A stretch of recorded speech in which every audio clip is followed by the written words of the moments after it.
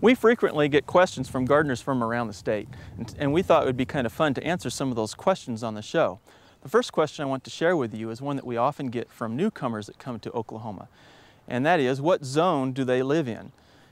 And what they're referring to is, back in 1960, the USDA developed a cold hardiness zone map that's based on the average annual minimum temperatures across the country. And in Oklahoma, we live in zones 6 and 7, basically.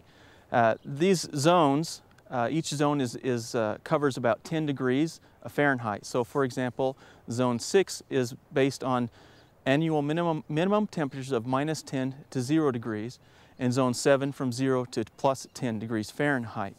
Now, in 1990, that map was revised again and has more detail to it, and each of these zones was subdivided into two zones. So now we have zones 6A, 6B, zone 7A, 7B.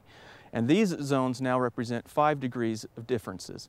So, for example, 6A would be refer to areas that have annual minimum temperatures of -10 to -5, zone 6B from -5 to 0, etc.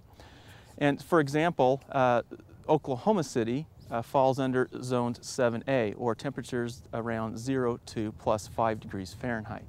Now, this map has been used and referenced by many horticulturists and gardeners from around the country to help select plants that will survive in the regions in which they live in.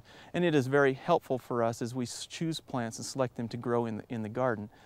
However, it's just a reference. Obviously, these are average temperatures, and obviously we can have some really cold winters and we can have some warmer winters.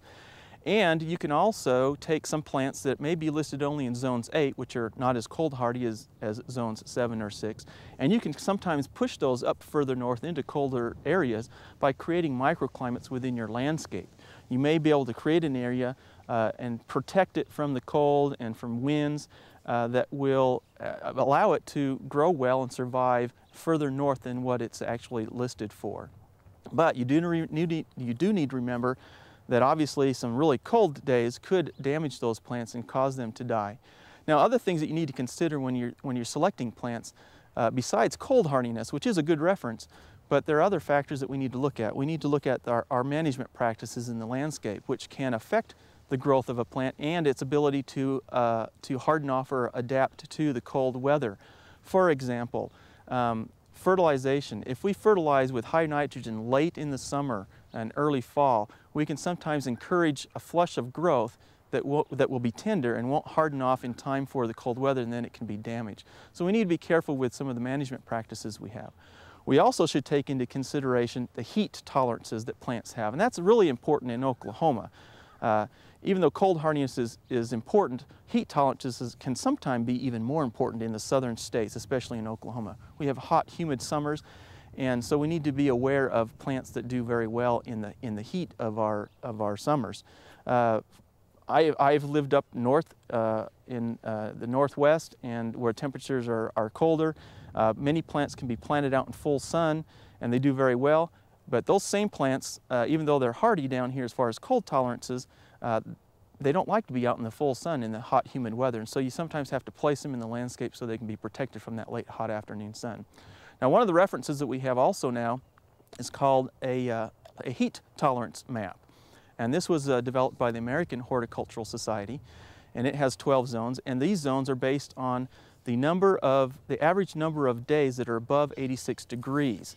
And I believe that Oklahoma pretty much falls in zone 8 based on that map. Now, this is just a general reference guide. It probably still has some more details that need to be worked out to provide more detailed information about heat tolerances, because as you know that for example, large urban areas, these temperatures can really become much more warmer where there's a lot of hardscapes, concrete and asphalt, etc. So those things need to be taken into consideration also. Another question that I have received frequently by several viewers and gardeners across the state recently is, when do I plant my elephant ears? Now, elephant ears are a tropical type of plant, and there are other plants that fall into this category also, such as caladiums and even some of our annuals like the annual vinca or periwinkle. These plants really need to have warm temperatures, especially soil temperatures. And if you plant them right now, we could continue with cool, wet weather, which is often common in the springtime. And if you plant them at this time, that cool, wet weather and soil temperatures can cause the plants to rot and die before they have a chance to grow. So what we recommend is that you wait until after the 1st of May, maybe even really till May 15th. The soil temperature should be around 65 degrees or above before we plant a lot of these warm season plants. We hope you've enjoyed this classic from the Oklahoma Gardening Vault. Remember, even though these tips and techniques are timeless, there's always something new to learn in the world of gardening.